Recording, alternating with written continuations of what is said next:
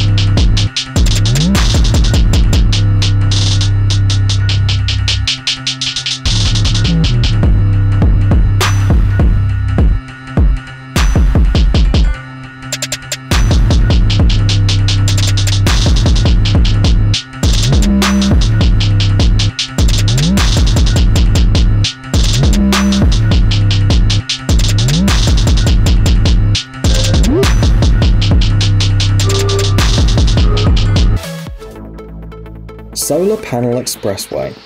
For several years now, Qilu Transportation Development Group has been developing and building a unique project, solar panel highways. The first project was completed in September 2016 in Jinan in the Shandong province. The construction took 10 months. In December 2017, the second project was completed, and the 1.6-kilometer long Jinan Expressway was covered with solar panels.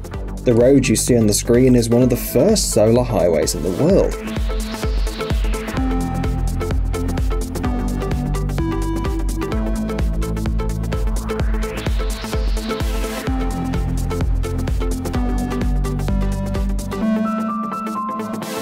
The roadway consists of 3 layers. The first is an innovative material with the structural properties of asphalt, often referred to as transparent concrete. The middle layer is actually the solar panels.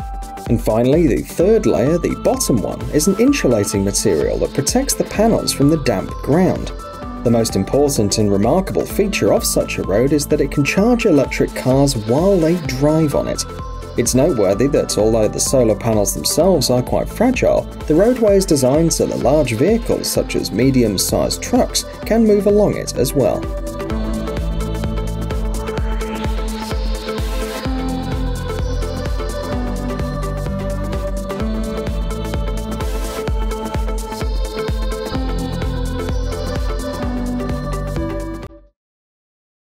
Floating solar farm. Solar power can provide invaluable benefits to the world as a renewable energy industry. Right now, China is the country that has the highest installed capacity of solar power.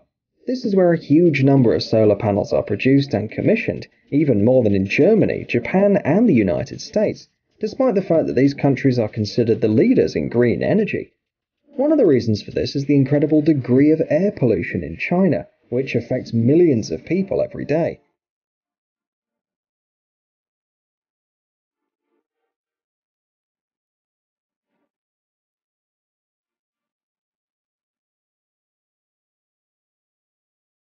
Refusing to extract and process coal in favour of using solar energy for China is not a whim, but a necessity. Most likely this was the reason for the appearance of the world's largest floating solar farm. This solar plant is located in the city of Huainan in the Anhui province, right above the flooded coal mines. The advantage of such a solar farm is the fact that they produce a large amount of electricity, while not occupying a place on agricultural land and other valuable areas. The farm was commissioned in May 2017 and has a capacity of 40 megawatts.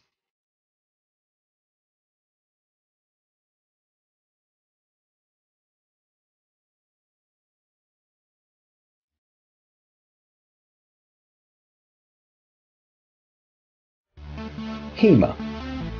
Alibaba is a large internet commerce company based in Hangzhou, with almost everyone in China using its services. In 2018, the company began the process of uniting online and offline commerce, so a store chain called Hema appeared. It's rapidly expanding, and last year there were more than 60 such stores. At first glance, these are the most common supermarkets, but they have a number of unique features, as they're equipped with advanced, innovative technologies.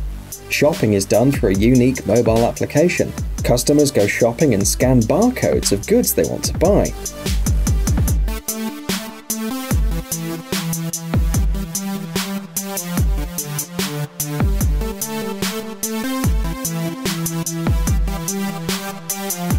The app shows all the important information about the product and can also show recipes that use the products being scanned. When the order is placed, you can pay with your cell phone, and at some points there are face recognition booths installed. It's noteworthy that the information about the purchased goods is stored, and the shop uses it to offer online products with home delivery to its customers. The store staff puts the purchased products in a bag and places them on a conveyor belt, from where they are sent to the delivery center. According to the managers of the store, delivery to the buyer's home within a radius of 3 kilometers from the store takes a maximum of half an hour.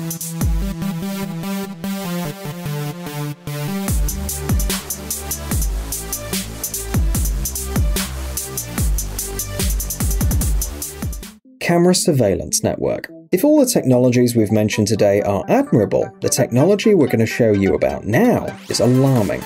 China has developed the world's largest network of surveillance cameras. The video shows a police station in Guiyang City in the Guizhou province. It took the police exactly 7 minutes to find and arrest a man who was set up for an experiment.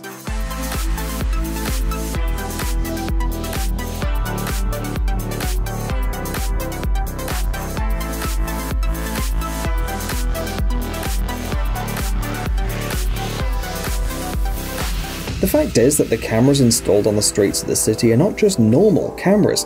They use artificial intelligence to scan and recognize people's faces. Some cameras can also detect approximate age, height, ethnicity, and gender, and recognize clothing and color.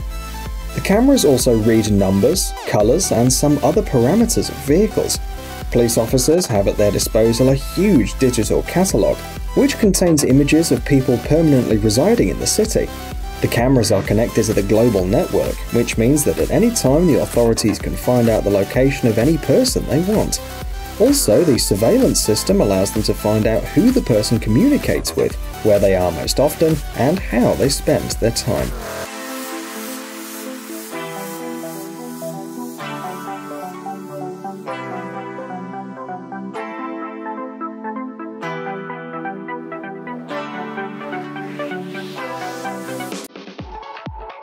FAST.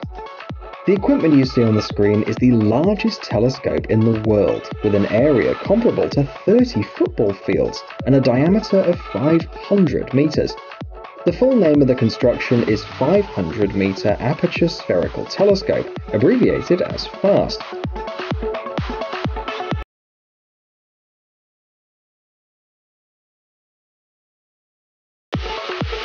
Development of the project began in 1994, but construction started only in 2011.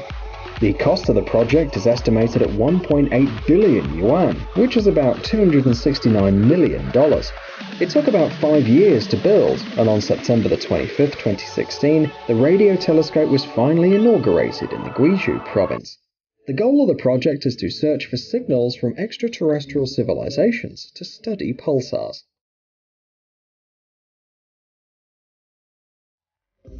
High-stakes robot wars. For several years now, the DJI company has been holding a large-scale and very spectacular competition in China called RoboMasters. When the championship was held for the first time, it immediately attracted the attention of robotic fans from the United States, the UK, Canada, Asia, and other parts of the world. Today, young engineers from all over the world take part in the competition, with as many as 200 teams participating in 2017.